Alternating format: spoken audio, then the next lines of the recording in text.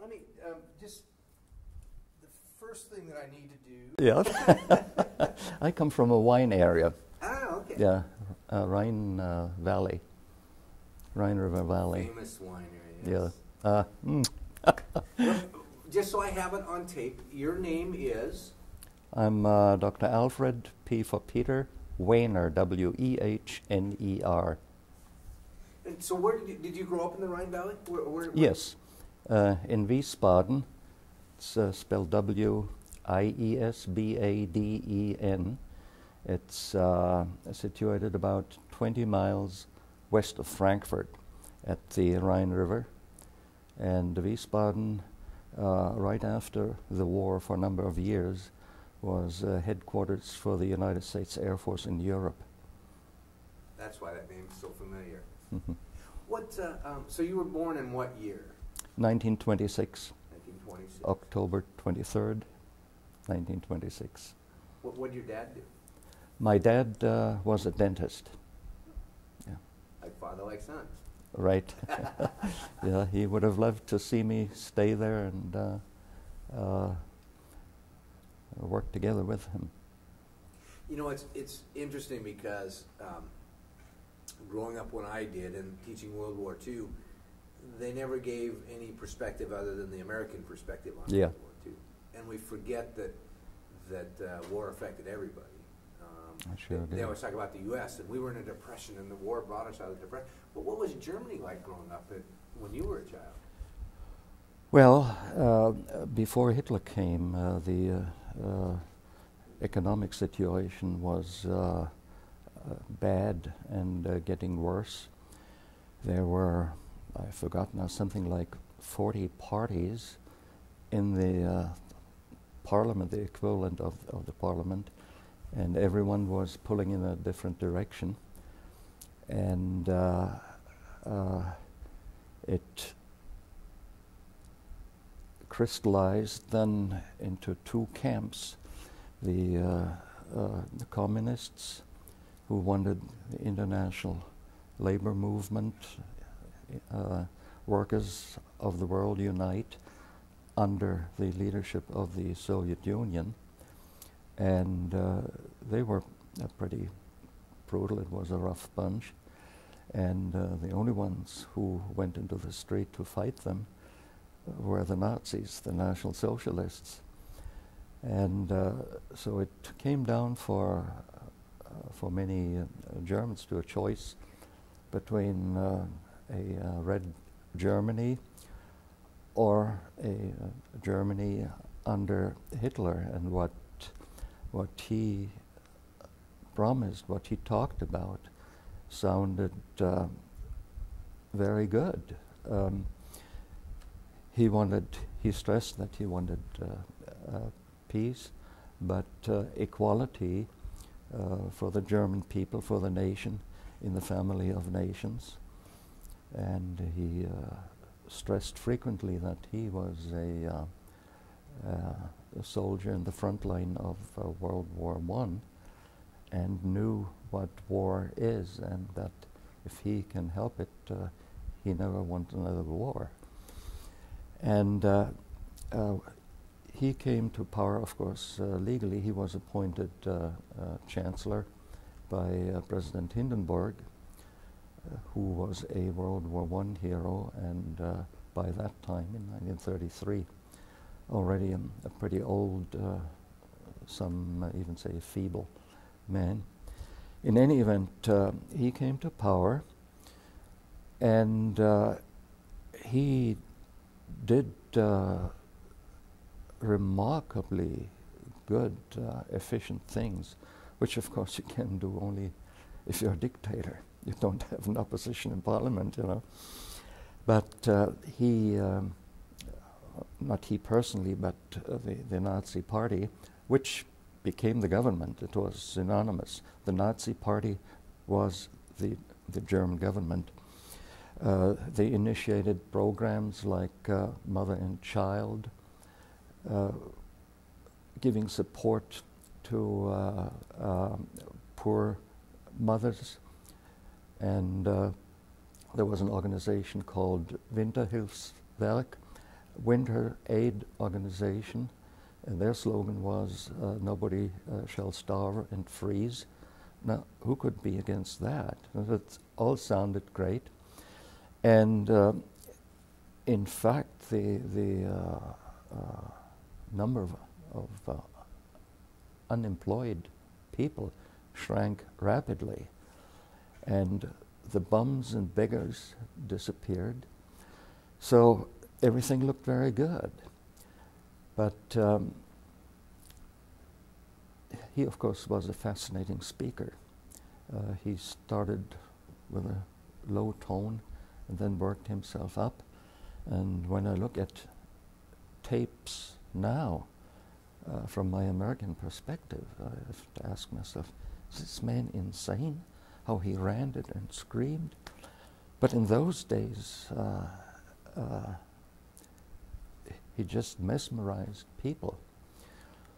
And the fire of the Reichstag, the German parliament, in, I believe it was in 1934, which was started by a dim-witted Dutch communist.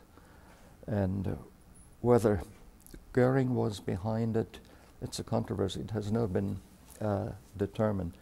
But in any event, the Reichstag went up in flames, and Hitler and the German government, meaning the Nazi Party, portrayed that as a signal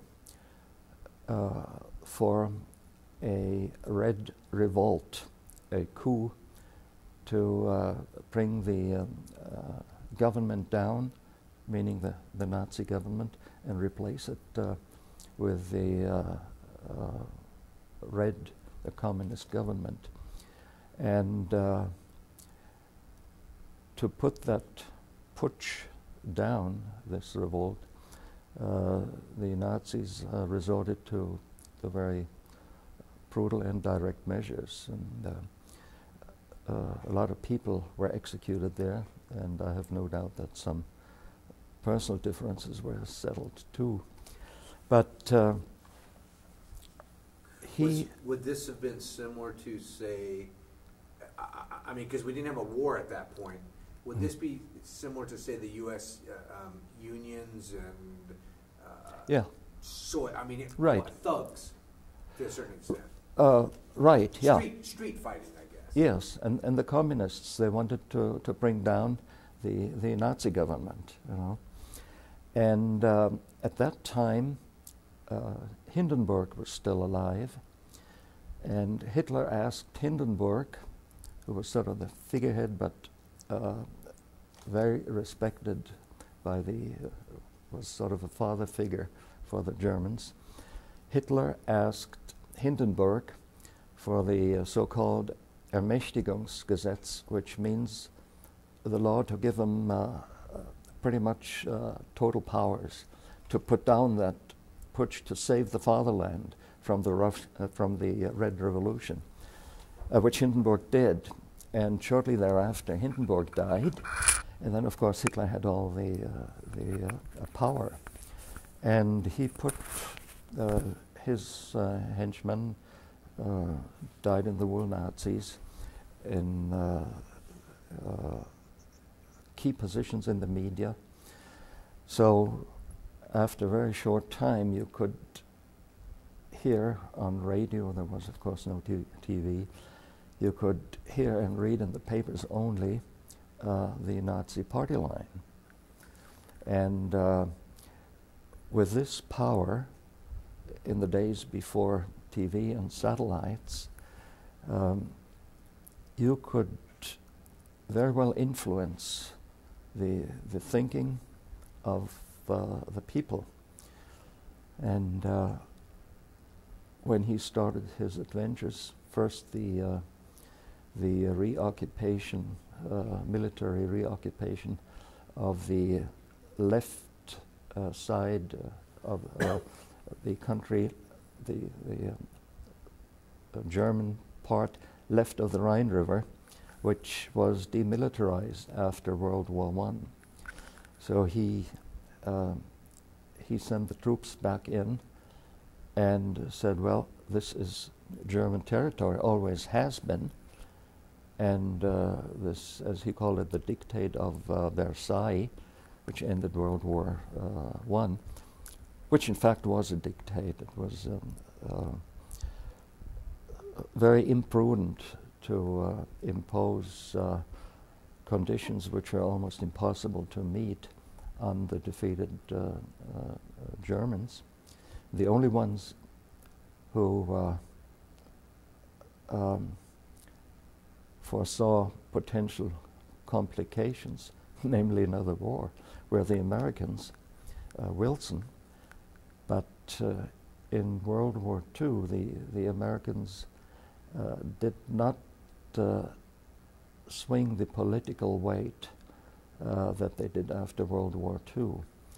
And in the spirit of the time in that era, there was hatred of the French against the Germans, hatred of the Germans against the French, hatred of the English of the Germans, I guess, and vice versa.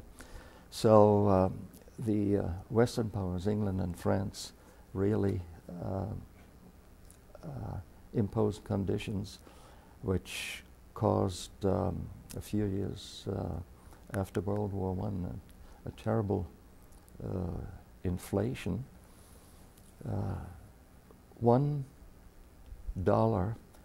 which was the equivalent of 4 marks and 20 pennies in the old gold pre-war World War I currency. $1, 4 marks and 20 went in November 1923 to something like 4 billion and several hundred million marks. And by the time, if you were an employee and you got paid monthly, or my dad, until the patients paid their bill, the money was practically worthless. And things like that. And then, of course, the Great Depression affected the whole world. There's a saying, if America sneezes, the whole world catches a cold. And all this prepared the soil, so to speak, for a Hitler to come, to appeal to the national instincts and patriotism. So it boiled down to a choice between the Nazis and the Red. And as I said, the media were completely controlled by the Nazis, and Joseph Goebbels was a deviously brilliant devil.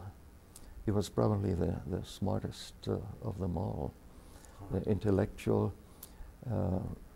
Many of anti-Nazis read his editorials in the Nazi paper Völkische Beobachter just to enjoy the German. You know, the sentence is like Churchill in England, you know. So Hitler was, I mean, and again, I've always heard this said, Hitler was a genius. I mean, and again, there's good and bad to being a genius. Yeah. But you talked about how he had set up the media, put people in control of the media, and now he's got the propaganda going. You've got people that are starving and out of work, and the money's not worth anything. And here's Hitler. There you go. And so when he sent troops into the Rhineland, the German general staff sweat blood. My dad had a patient, and he told him we were sweating blood because all the French would have to do send 1 battalion in there, and the Germans would have withdrawn because there was no under Versailles. There were no tanks, there were no submarines, there were no airplanes, no warplanes. probably no artillery, but the Western Allies did nothing. And the Germans, of course, said, well, this is our country. And it's just, if we would have had a war with Mexico, the Mexicans win and said we can't have any American troops after the war south of Colorado. You know, it sounded also plausible, you know. Then there was the Olympics in 1936, which was a masterful propaganda piece. And again, he emphasized to the world that all that Germany needed is peace, to give it a chance to build up again and create jobs so that you have satisfied citizens. Well, then of course, the ironic thing is that Hitler wasn't even a German, he was an Austrian. He was born in Austria, no? And he always had the dream, since both countries spoke German, to unite them. And when he, of course this was all prepared by undercover types, instigation, acts against the war, criminal matters, when then a Nazi leader in Austria invited the Germans in, the German troops, the Anschluss, the reunification, Hitler was greeted by tens and hundreds of thousands. You can't fake that. You know, we saw this on the, when he entered Vienna, Heil, Heil, and people were cheerful. No? So we thought, that's good and fine. But then the Nazi propaganda started to work, preparing the crisis in the Sudetenland, which is the border area between Germany and what was then Czechoslovakia. Now it's the Czech Republic. And things heated up, and of course the people were always told how the German minorities were suppressed and persecuted and tortured and even killed by Czech gangs with the approval of Czech authorities. And it got so bad that a war situation arose, and that is when Chamberlain went to Munich and Daladier, the French premier. And I really feel sorry for Chamberlain.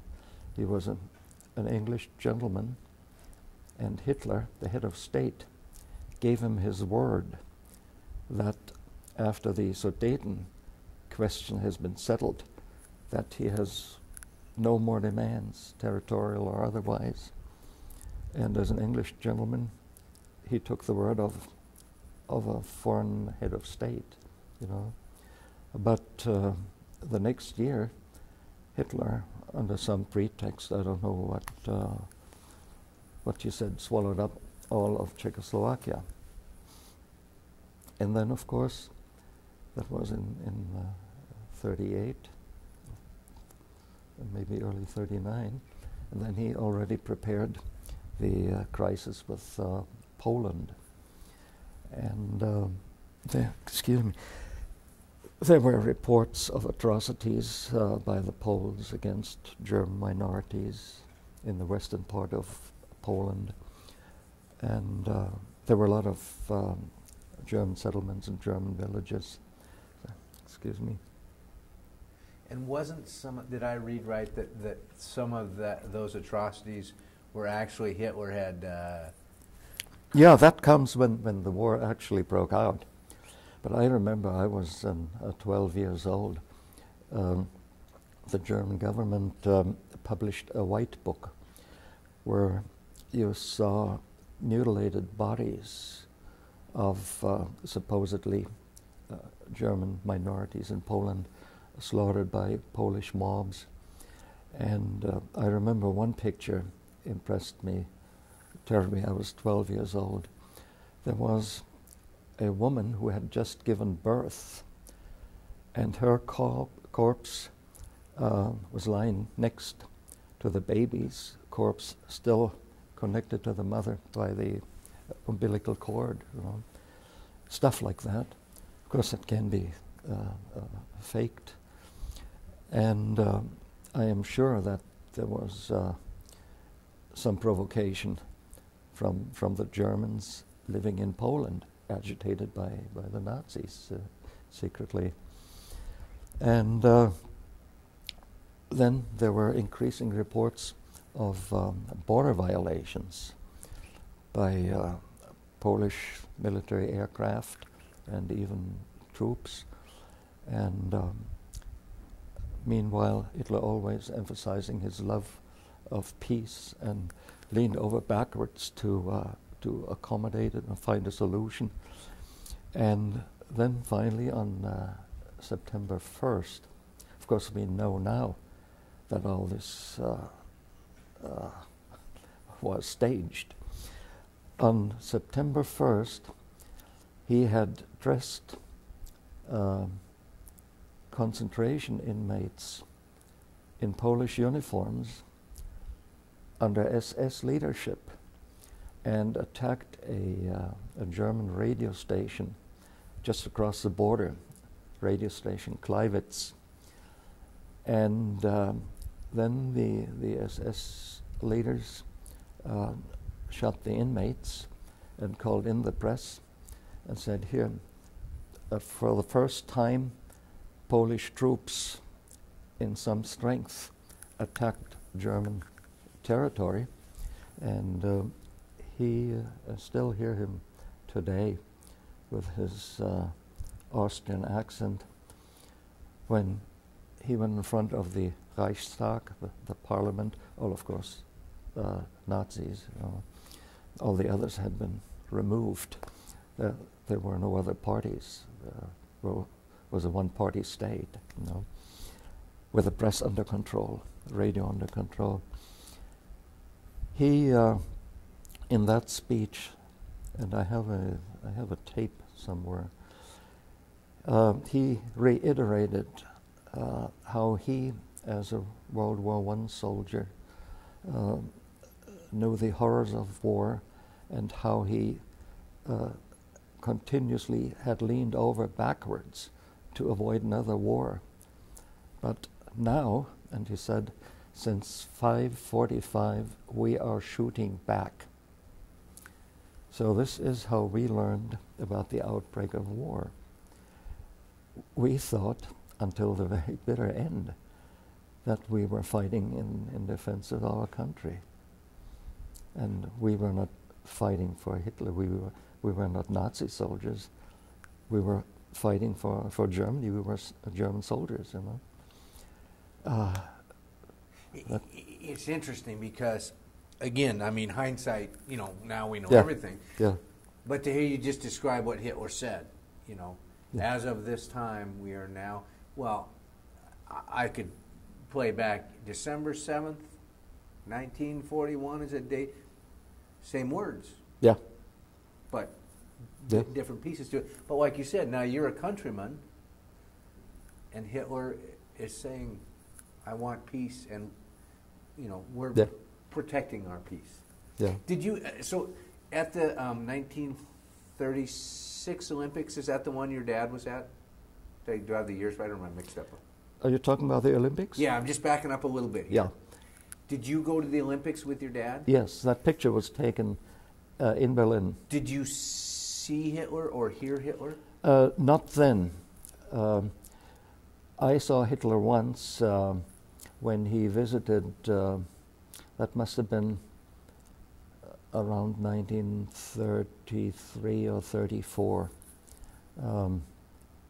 He flew to our local airport, and we came to see him, and he was then driving in in his big Mercedes convertible, standing there, you know.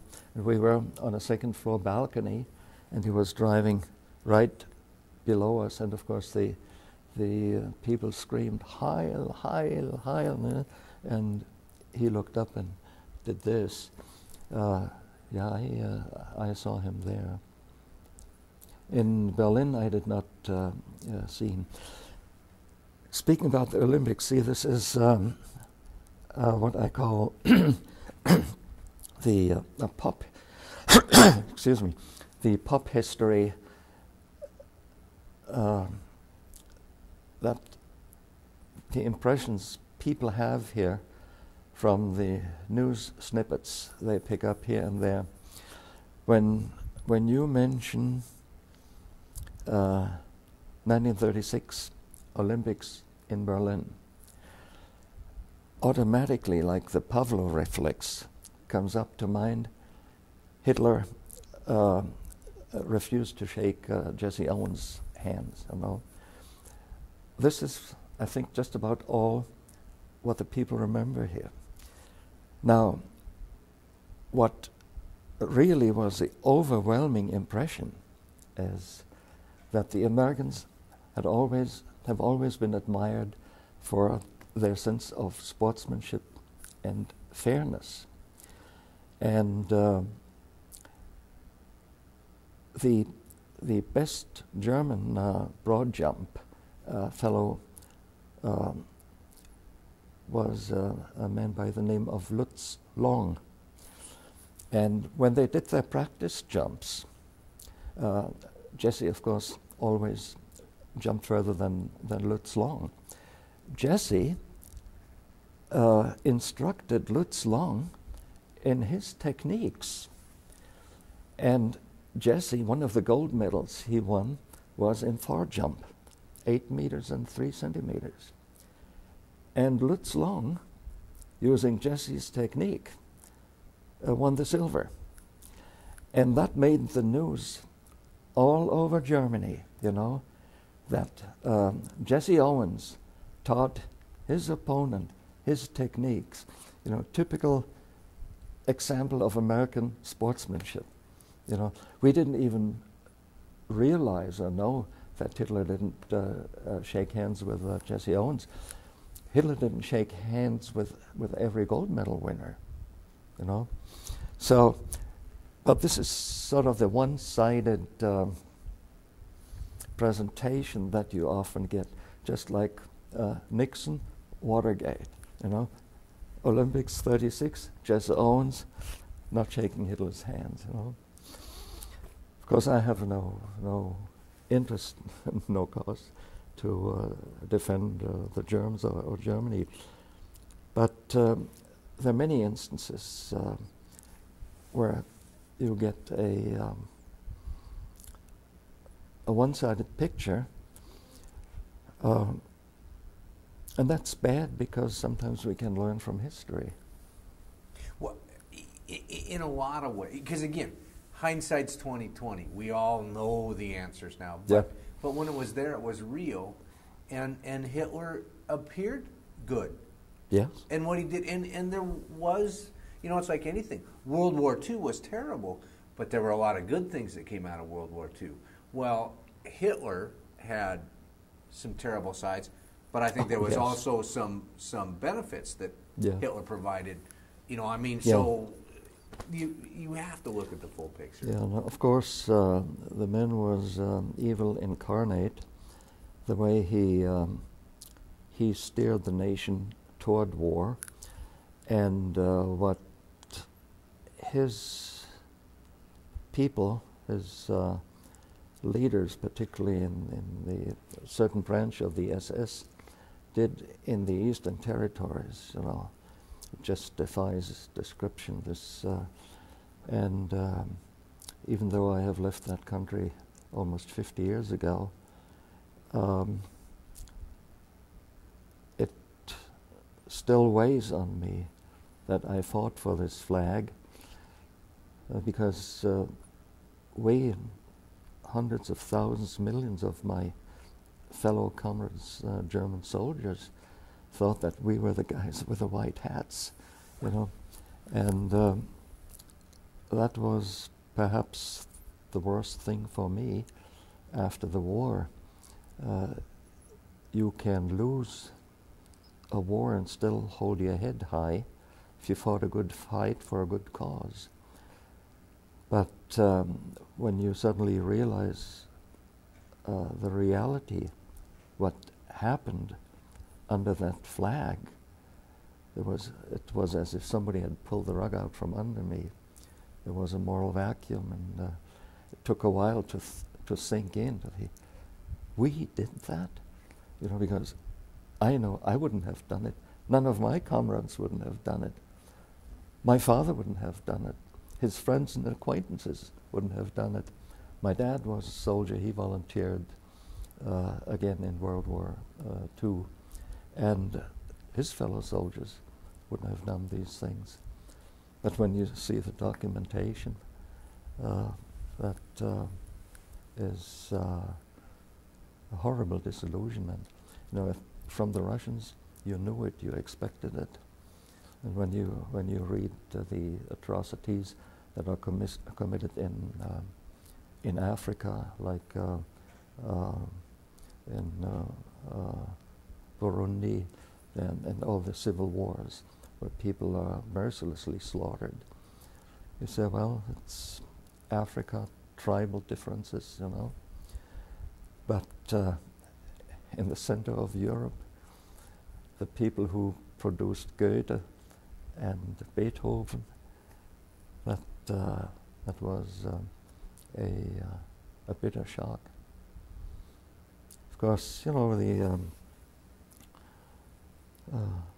the Allies bombed German cities, and it was, as I mentioned, it was a declared war of the British Air Marshal Harris, Bomber Harris, to erase German cities with a declared aim of inflicting maximum casualties to the civilian population. But that was a war, and the Germans had bombed British cities in that war. So it was just a matter of degree. But I don't think any people know that more than 640,000 civilians, women, children, and old men, were killed by Allied bombs. Now that is not a counterweight to the German atrocities. It's just to show that what you would now call bad deeds were committed on both sides. After the war, during the end of the war and after the war, 13 million German refugees fled from the eastern parts of pre-war Germany. 13 million. Or in the first year or two after the war, were forcefully evicted, the German minorities in Poland and Czechoslovakia. And out of these 13 million, 2 million didn't make it, you know. So these are terrible figures. And this, as you said, and I said the same thing, there is no glory in war. War is bloody, war is dirty. Yet, sometimes you have to stand up and fight. Hitler had to be stopped, you know. And this is the tragedy that sometimes seems you have no choice. And that's very well said, the way you stated that it's not tit for tat, it's explaining war. Yeah. You know, you are right. All sides yeah. had things that in the, quote, normal world yeah. we see as terrible. Yeah. And that is unfortunately yeah. some of war. Good, bad, ugly. Yeah. See, my dad was arrested by, on the order of American authorities in August 45. My dad was a party member, but had he was a full-time dentist. He had no rank in the party. He was arrested away from his dental chair, and he disappeared. He disappeared for 15 months. I did not know for 5 months whether he was alive. He just disappeared. He was arrested by German detectives on the order of Americans, and they told him he sensed something was wrong, and he asked whether he should bring along a toothbrush and a pajama. He said, "Oh no, doctor, it's just interrogation." And of course, it was a lawless period for quite some time. The German police was disbanded. Only after enough people had gone through the denazification process could there be a new reformed police, which took many months or a year or two. And the military government had absolute authority in law. So my dad disappeared. I tried to locate him. I went to the German police department, and they said, well, we did it on the order of Americans. We turned him over to the Americans. So I went to the American commandant, and they brushed me off. And after, now there was a habit that a lot of German prisoners were given to the French, turned over to the French for doing work in the mines. And many of them perished there because the conditions there would not pass any Red Cross inspection. And after 5 months, I got a form letter from him with the lines where he informed me that he was in an American concentration camp. Of course, they call it internment camp, near a southwestern city in Germany. There was no arrest warrant, no accusation, no trial, nothing. They just took him, and after 15 months, they said, you can go home. No reason given, nothing. Those were the times in Germany in 1945, 46, and 47 in parts. And then, of course, there were the... I was surprised, having grown up under Hitler, and see all the people cheer, Heil, Heil, Heil. And after the collapse, everybody was an anti-fascist. And of course, they had taken over the newspapers under the authority of the Allied occupation forces. And there were some very agitating articles. For example, I remember one where it said Nazis should go into barracks. The Nazis were guilty of responsible for the war, and some Nazis still had apartments left that were not bombed, and so many anti-fascists and refugees had nothing left, and the Nazis should be forcefully evicted from their homes, from their apartments. So I was at that time 19 years old. I was alone My mother left us in 1935, so my dad brought me up. And so I had to defend the home.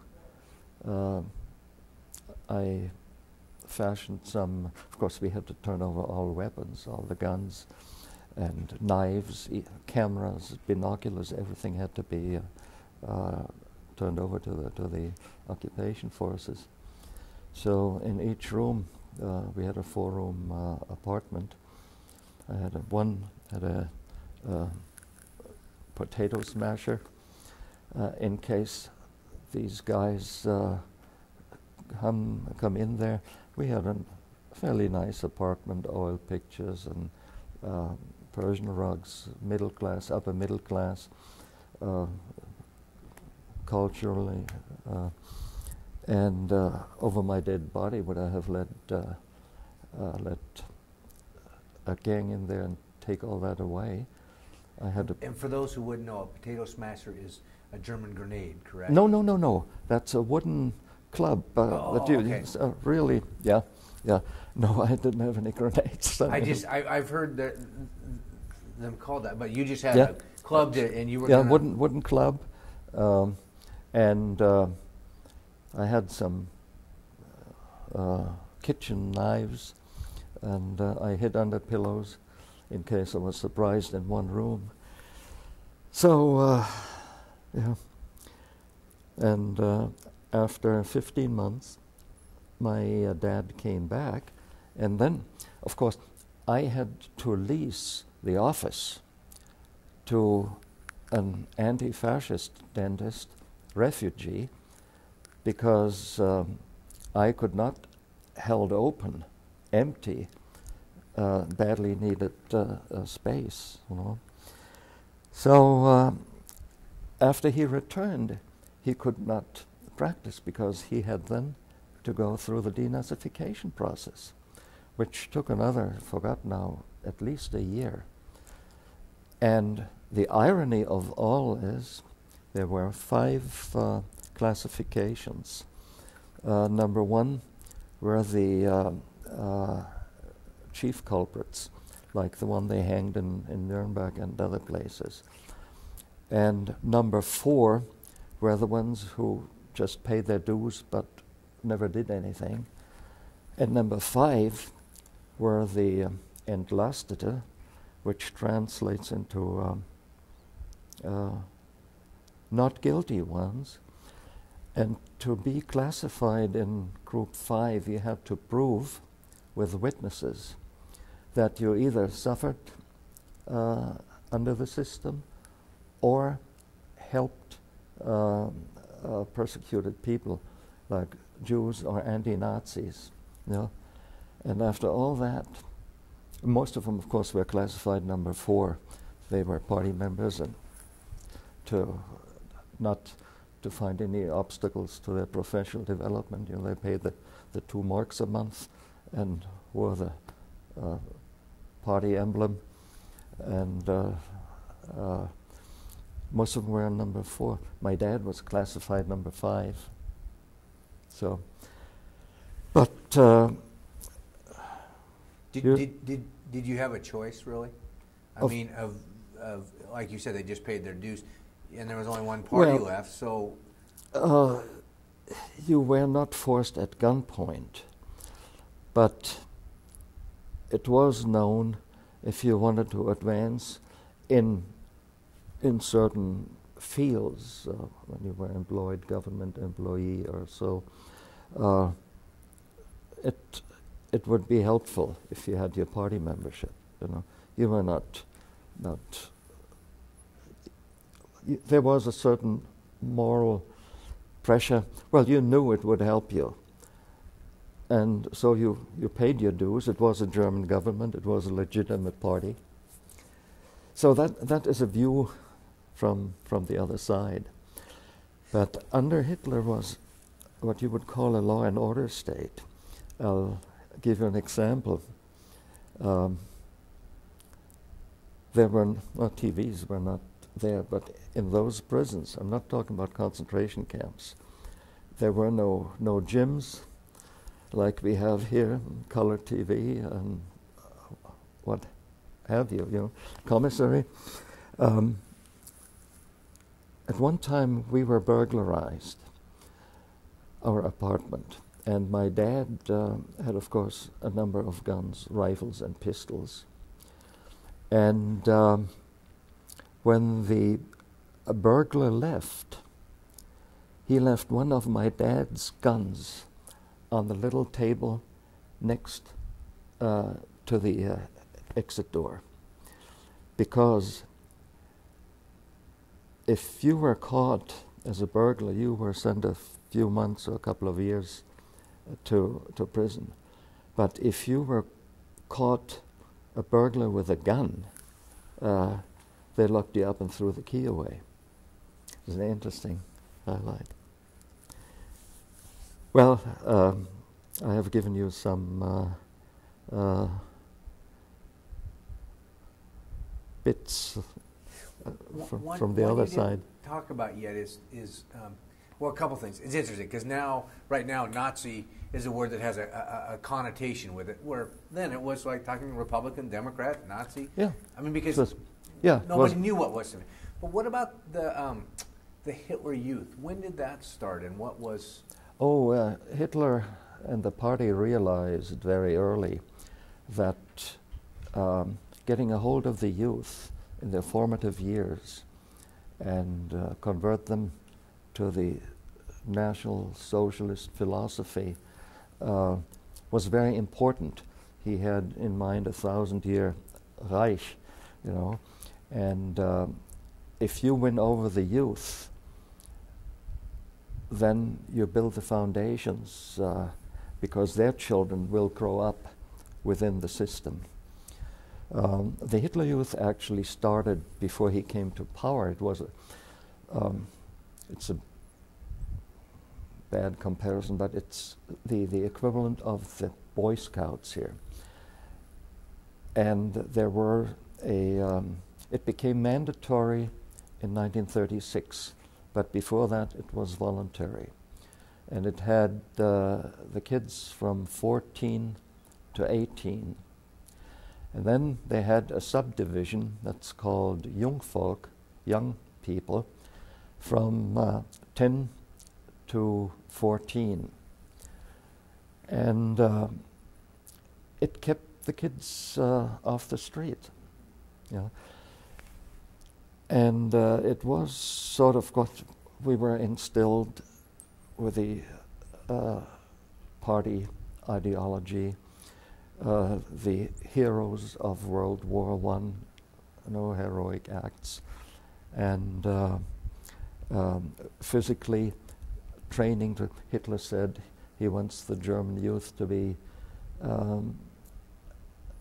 quick as greyhounds, tough like leather, and hard like a cope steel, So, in contrast to the Boy Scouts, there was in the Hitler Youth, for example, you could learn rifle training, and as I mentioned to you, they had the motor branch, where the kids could drive motorcycles, which was not otherwise possible. You had the Navy Hitler Youth, where they went on sailing ships and got all the training that, I guess, naval recruits in those days did, in a reduced way, of course. And then they had the flying branch, Flieger Hitlerjugend, and I joined that branch. Now you said you compared it to the Boy Scouts, and then you said, but that's not a good comparison. But yet what you described sounds like... Yeah, but the Boy Scouts are more, they're teaching the Judeo-Christian values, and there was nothing of that in the Hitler Youth. You were trained to be tough, compassion, was ridiculed. Hart wie Kruppstahl, hard like steel, you know, tough like leather. It was, in a way, a youthful form of paramilitary education. You know. And then, of course, you had the indoctrination, the heroes of the party, and the close order drills, and we had it was called service Wednesdays and Saturday afternoons and Sunday mornings. And when we went out into the country, there were war games and close order drills. And when we were indoors in the evenings, we recited to the umpteenth time the curriculum vitae of the Führer. This type of thing. You know, you were indoctrinated. So there weren't schmores and campfire songs. This was Well, they were campfire songs, but they were martial campfire songs. Again, you know, it was a very clever infiltration of the impressionable young mind toward that ultimate goal to make what Hitler would call a good German tough. And boys and girls? Were there girls? yes, there were. The girls was the League of German Girls, Bund Deutscher Mädels, and they, of course, I wasn't in that branch, but they had also athletics and being prepared for motherhood, and this type of thing, and songs. Yeah. So you got in the Hitler Youth. How old were you when you? Well, I volunteered too after my mother left. I was, let's see, 9 years old then, and frankly, pretty soon I had my brim full.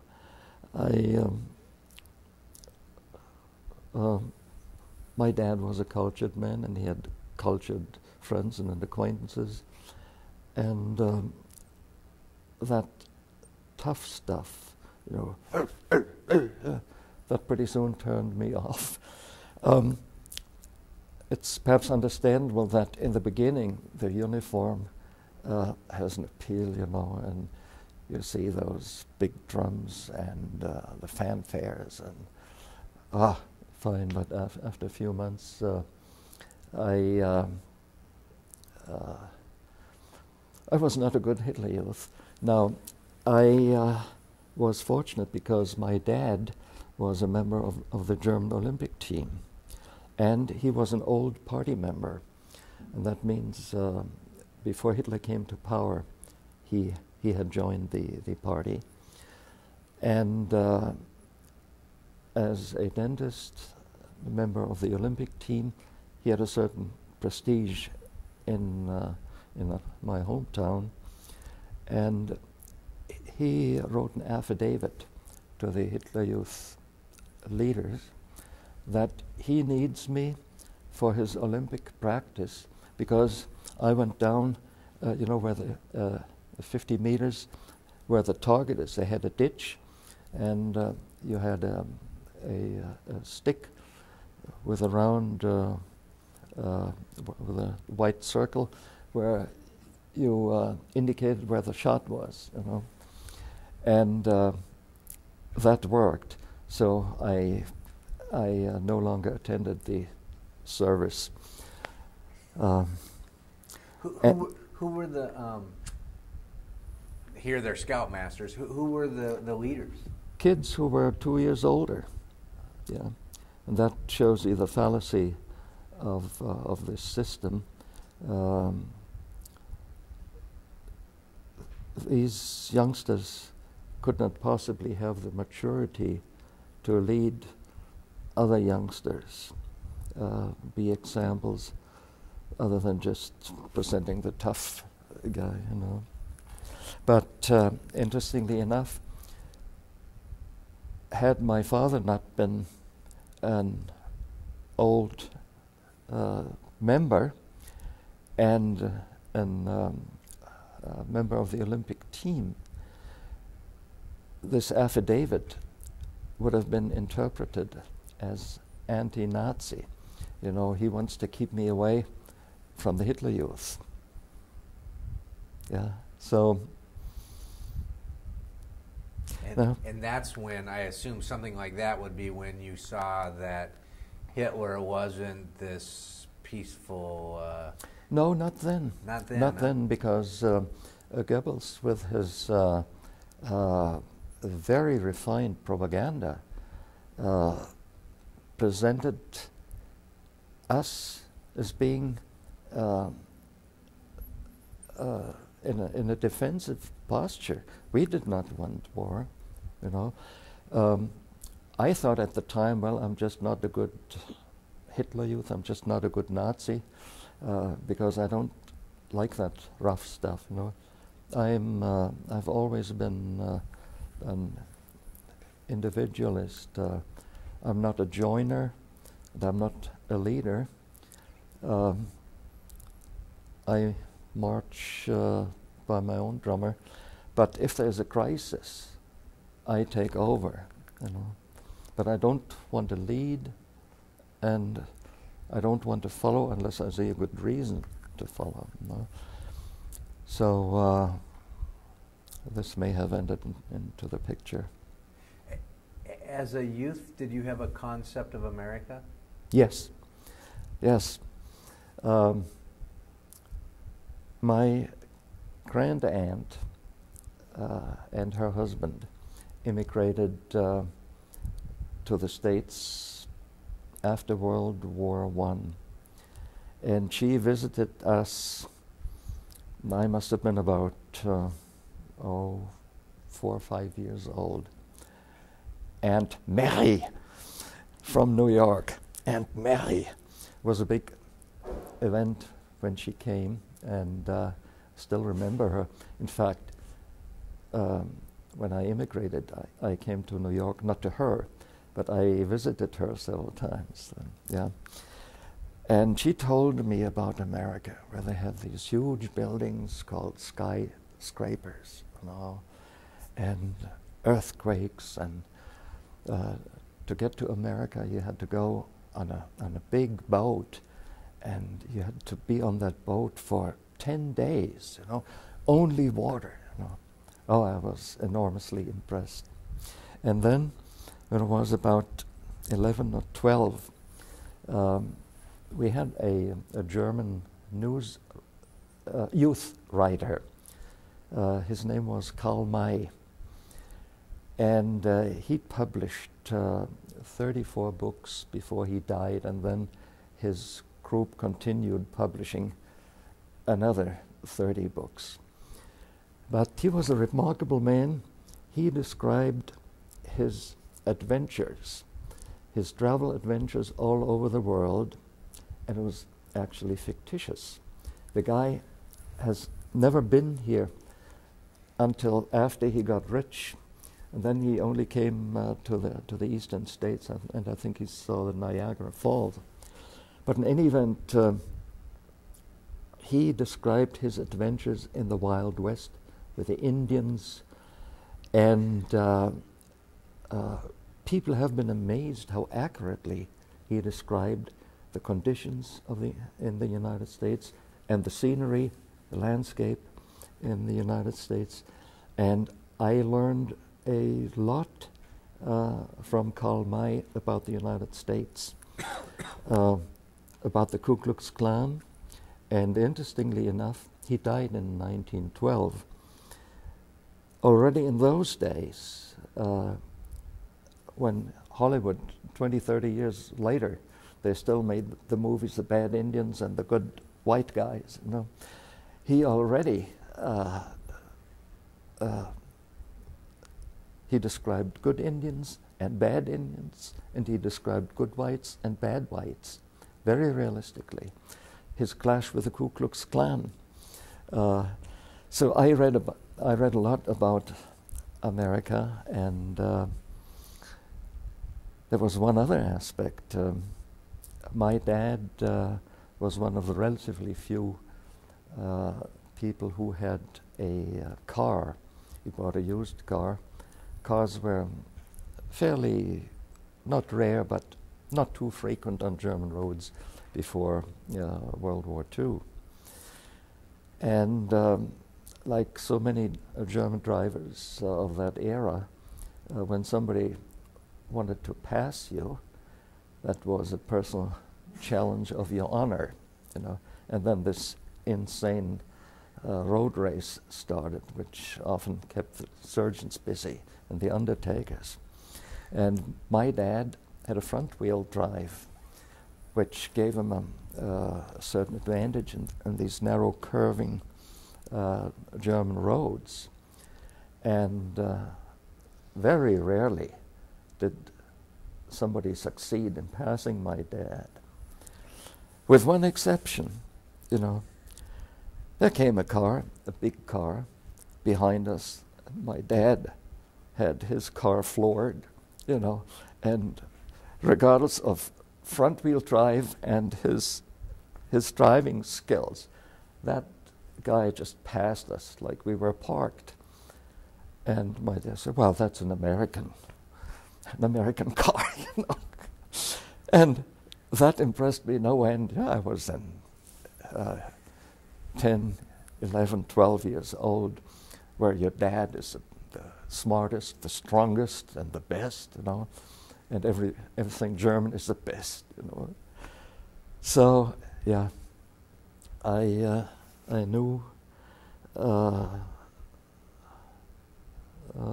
lot about America, and this has actually planted the bug in my heart to come and see this great country. I have traveled in a lot of countries, and I consider my travels the most educating experiences in my life. You see other cultures. You realize that you're not the center of the universe. Naturally, you see yourself, and everything around you is on the periphery. But when you travel in other countries and you see the different customs, you get a wider perspective. And I can say, of all the countries I have traveled in, America is by far the greatest. It's I voted with my feet. You know, I got my degrees in Germany. My father would have been happy to have me as an associate. I had everything on a silver platter. I was a young Dr. Wehner. But as soon as I got my last degree, I packed and left. And here I am. Wasn't always easy, but... I've got to switch tapes here.